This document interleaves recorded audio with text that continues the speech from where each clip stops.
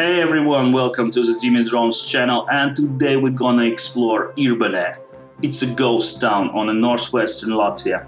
In 1971, the Soviet Union established a secret radar center called STAR and built a settlement for military officers and their families, naming it Irbene because of the nearby river Irbe. The town had a school, shop, sport and concert halls. However, the town was not marked on maps. Only the holders of a special permit were able to access Irbene. After the withdrawal of the Soviet army in 1993, the town became abandoned. During the Cold War, the purpose of the radar was to capture radio translations from USA. Currently, it's used for astronomical observation purposes.